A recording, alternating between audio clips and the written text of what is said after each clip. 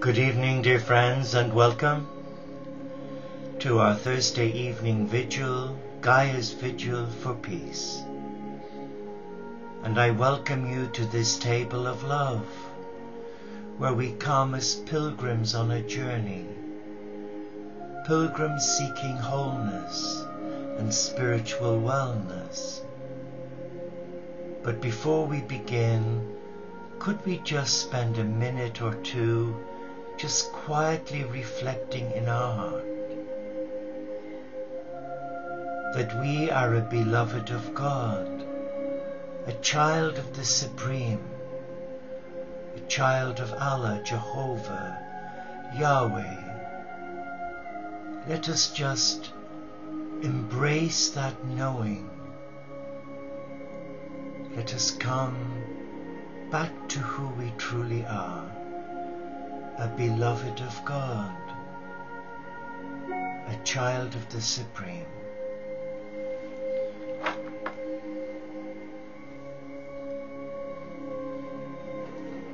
And we light a candle for peace in the heart of every child of God.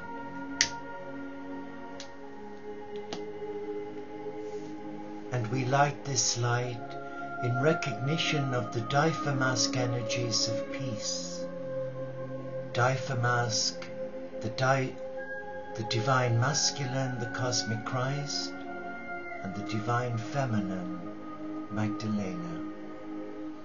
And we invite, we invoke, and we call upon them to speak to our hearts in the coming 30 minutes or so that we have together, and that we are empowered to reawaken within us the love of all that is sacred.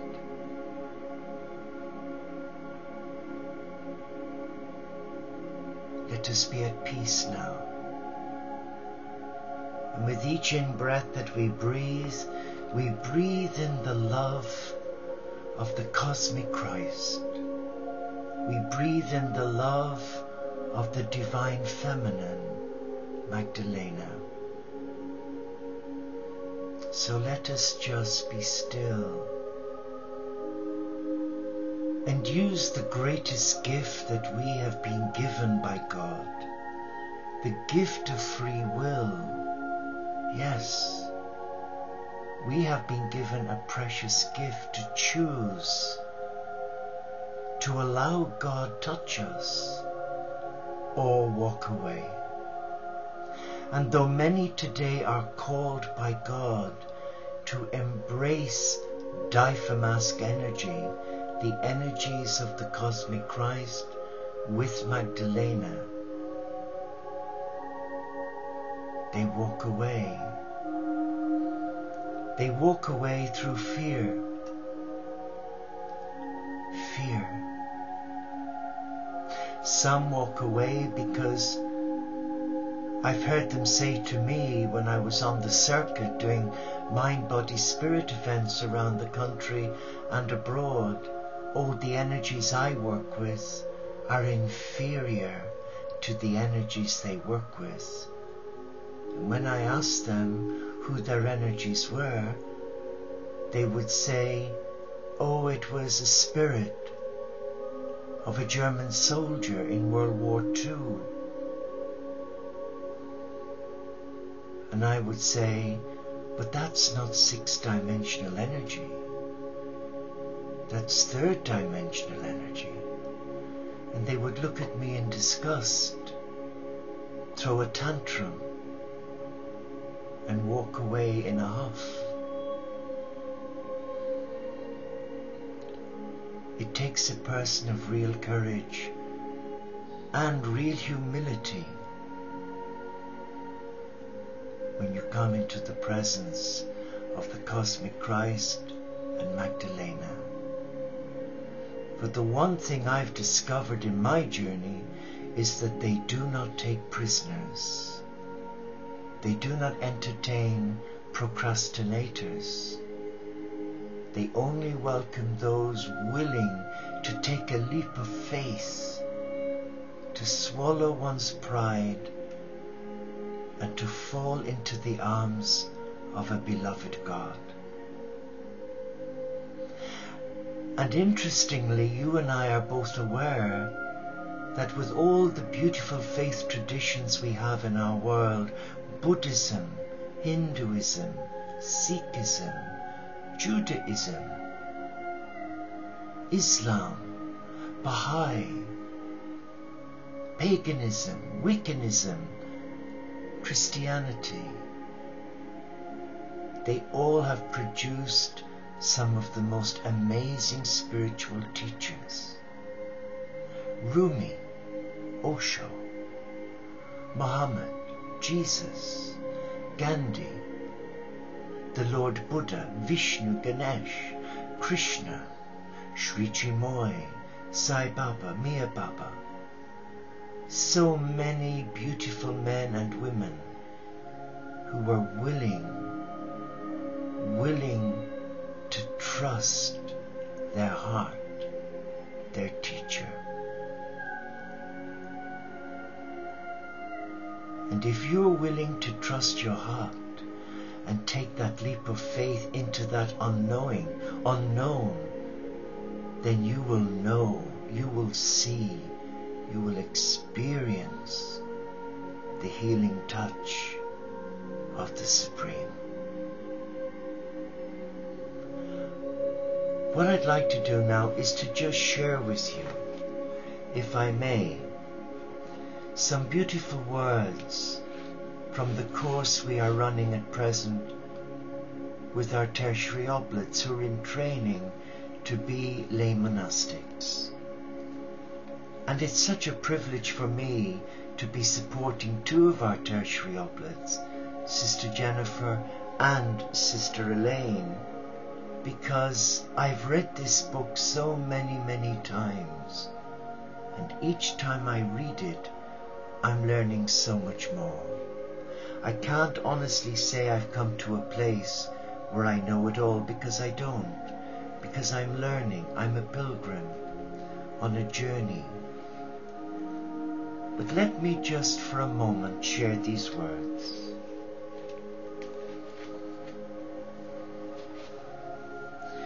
In the fifth mansion of entering the castle, your soul, it looks at dissolving into holiness from the silkworm to the butterfly.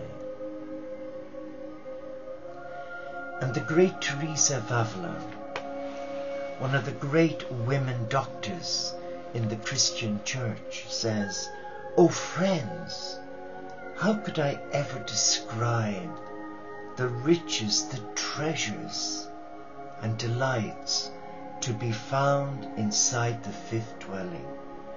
There is no way of knowing how to talk about such things."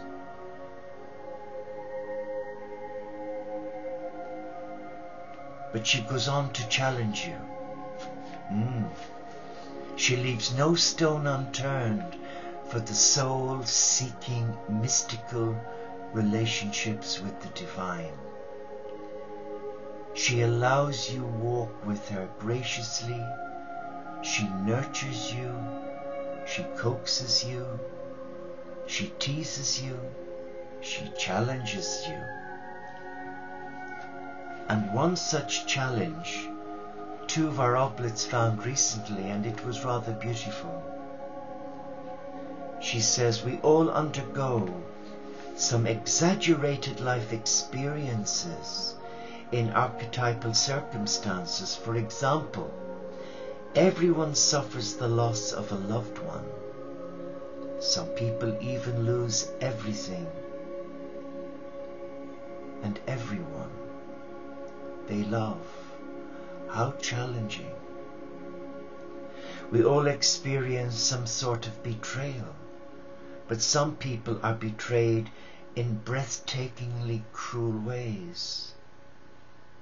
Most of us go through periods of boredom and depression, but some seem never to break out of their cycles.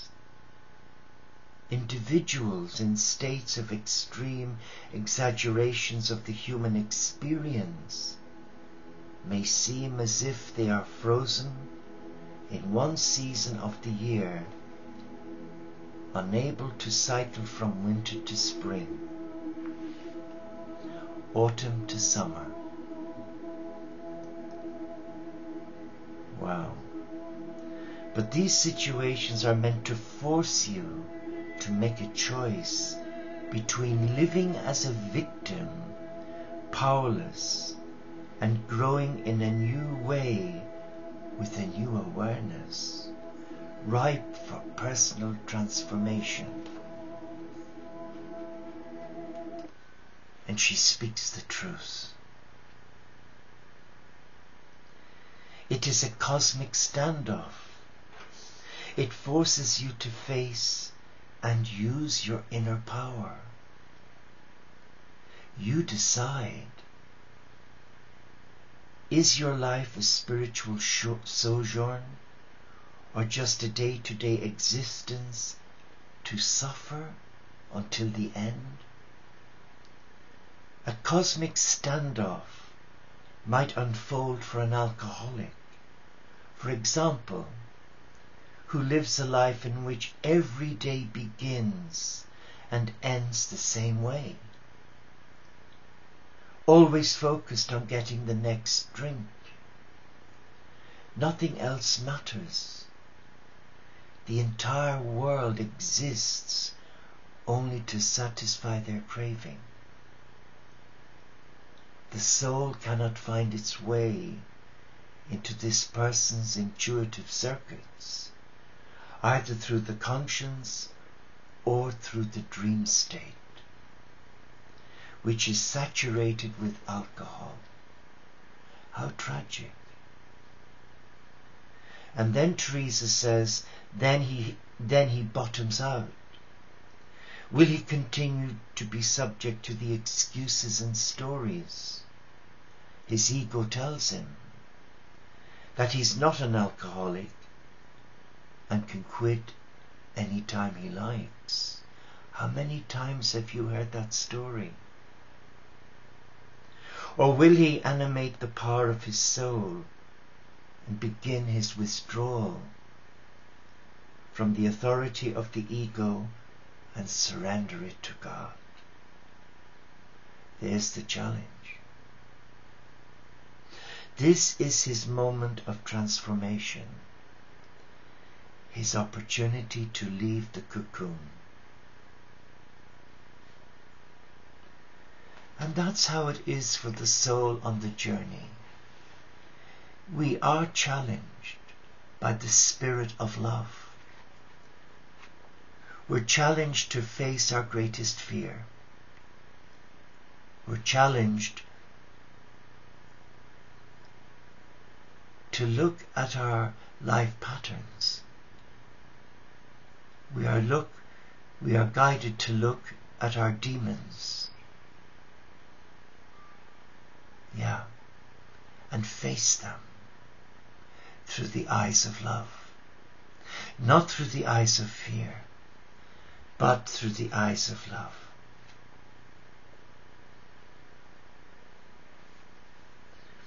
Let me read to you some comments from our student oblates that they found exhilarating and challenging. Teresa says here, paradox is the language through which God communicates with us. Of course we do the same in return. We delight, for example, in imagining God in nature or seeing the divine expressed in the birth of a child. In these settings and events, cameos of the divine, the alchemy for all is perfect. When we have these divine moments, we are usually feeling spiritually or physically safe. Our hearts are open and our spiritual defenses are down. We do not expect to hear the voice of God in the mouth of a newborn or flaring out from a setting sun, so we feel safe looking at the world around us and can afford to see God everywhere. We are rarely open, however, to seeing the presence of God within ourselves, and we fear intimacy with the divine unless, wait for it, it is on our terms. Wow. Let me read that again, because that is a cliffhanger, and it catches some of our oblates out, and it challenges them to revisit their old patterns of thinking. We are rarely open, however, to seeing the presence of God within ourselves, and we fear intimacy with the divine unless it is on our own terms.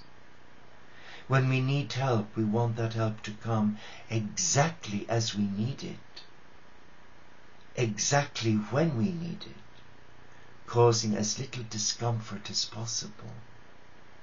We want constant proof that God hears our prayers and monitors our physical survival. But we do not really want to make eye contact with the divine because of the consequences. After encountering God, we would have to live a relentlessly conscious, compassionate life.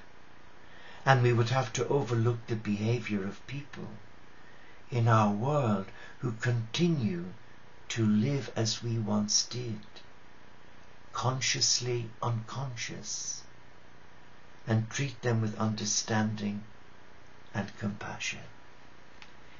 These words are certainly thought-provoking. And my purpose here is not to challenge you to fear,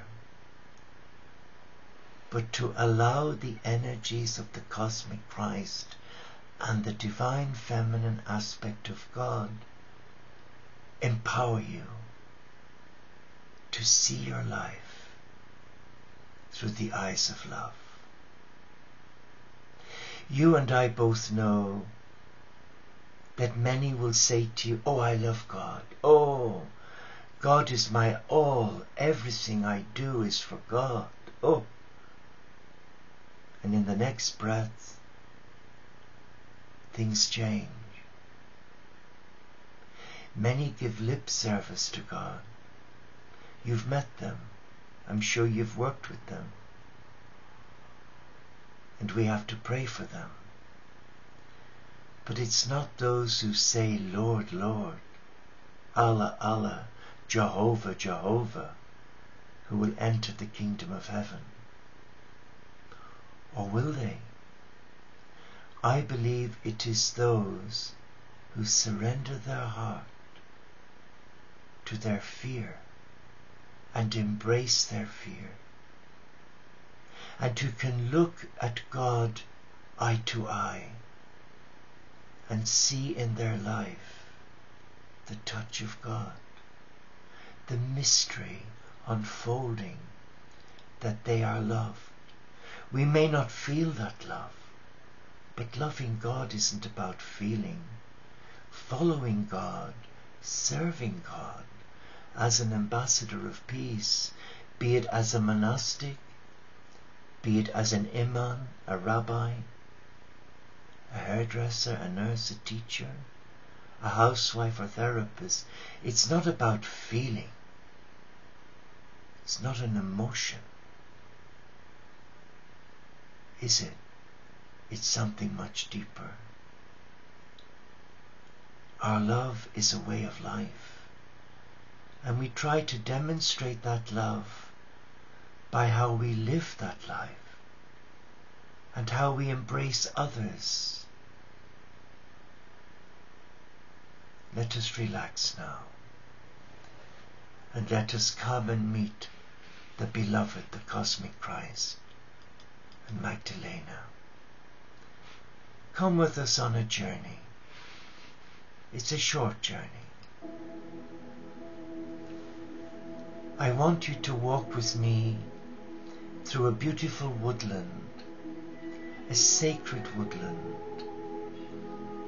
And the walkway is carpeted in the most beautiful flowers, and the air that you breathe has the most beautiful fragrances that you've ever inhaled in your life.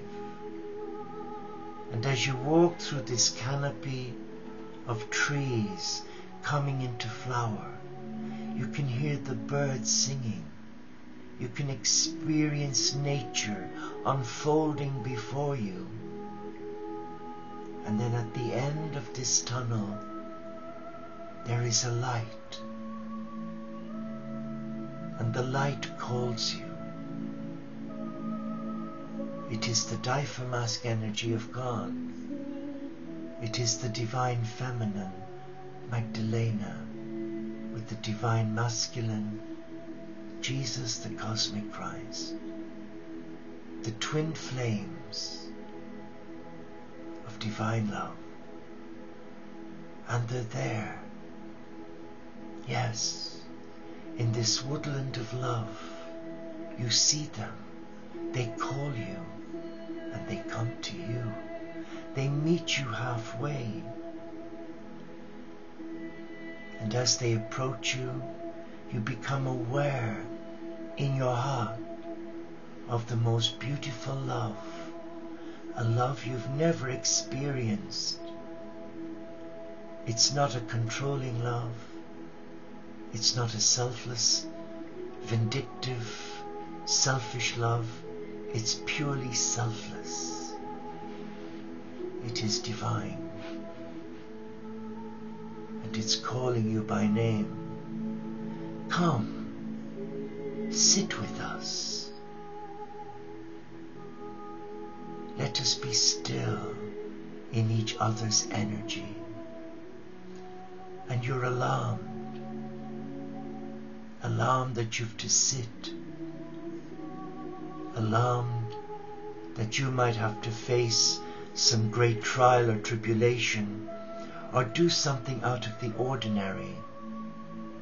But as you look up, you see the look of love in the eyes of the Christ, and instantly your fear is dispelled. And Magdalena reaches out her hand whilst holding the hand of the Christ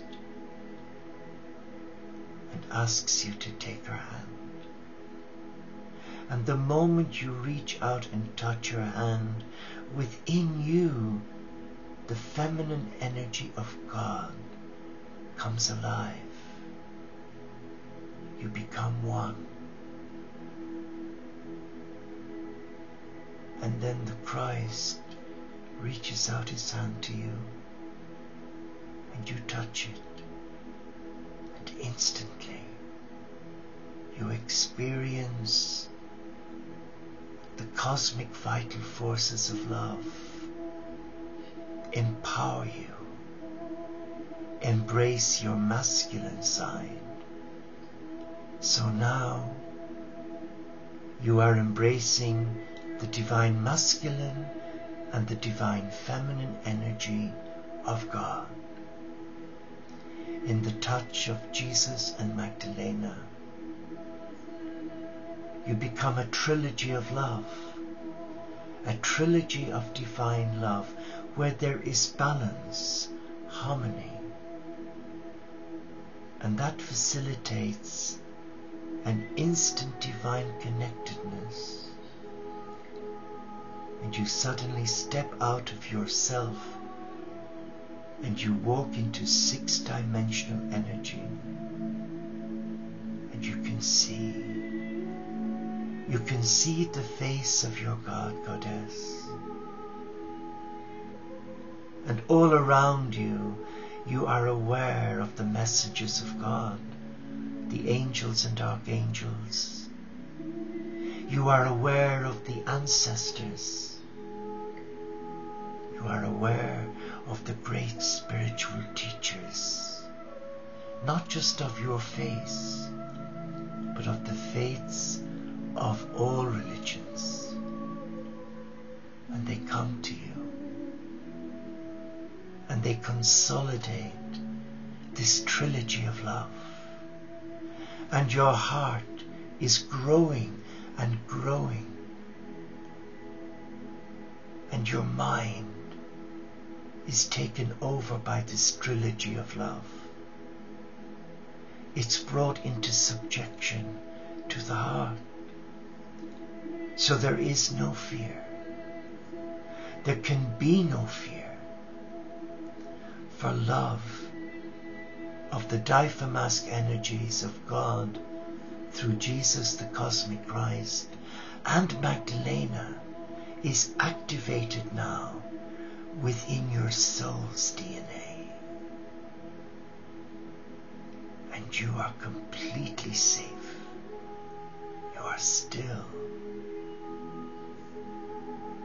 And you are in the presence of God. Feel it.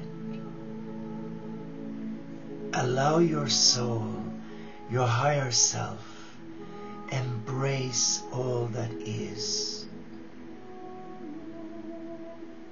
through the surrendering of your heart to divine truth, divine oneness. And as you hold the hand of the Cosmic Christ and the Divine Feminine Magdalena, that trilogy of love is levitating, and you are lifted up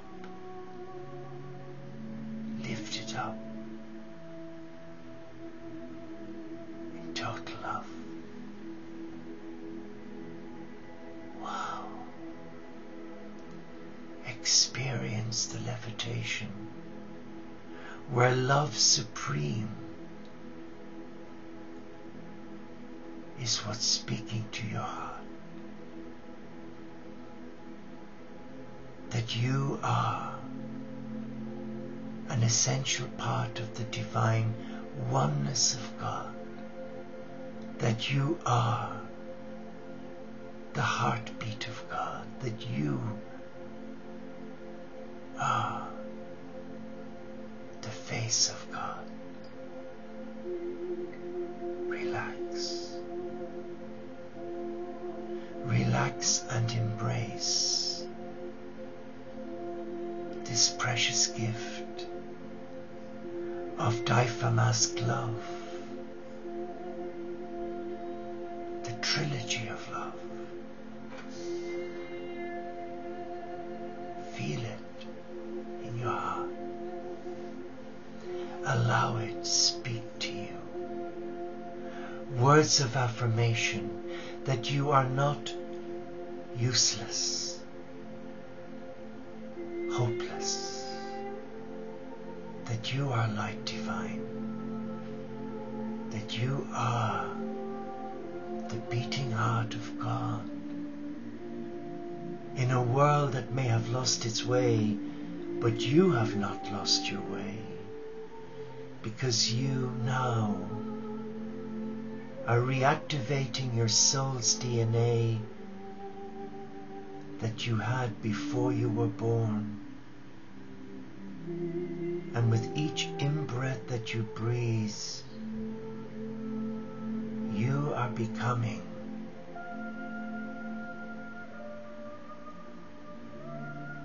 not only a child of God, but a divine spark flowing from the hearts of the Cosmic Christ and Magdalena. Stay with that. And allow your eyes to behold the face of God, to hold the majesty of God, to enfold the mystery of this love trilogy. Now listen to the language of love. Speak to your heart. And as you breathe in, you are breathing in not only the breath of God, but the power of God. And it's empowering you. Take back your power from those who've wronged you, hurt you, and set them free. Set free the memories that hold you in entrapment. And now see your soul like the butterfly's wings, flying into the arms of God. You are in the presence of God. And relax in that love. Relax in the mystery of divine love for you. Be at peace now. Be at peace and allow the inner voice of the Christ and Magdalena speak to you now, and speak to you every day that you live. And whenever doubt assails you, fear, depression, sadness, bless it, release it to God.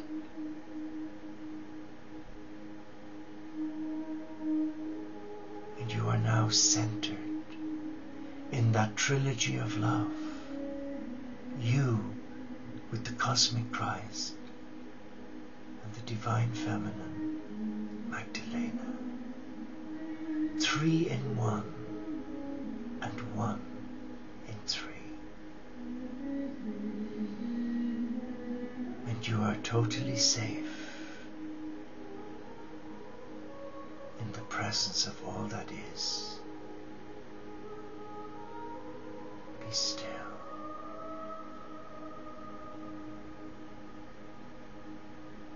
And now as you stand, you sense the Christ and Magdalena release their hand from yours. And there isn't a loss here, because you've been self-empowered to walk the light as a vortex of light. And as they leave you, they've not left you, because their essence and their love is now within your being. So when you return to this place, you bring their love inside you, and they will never leave you,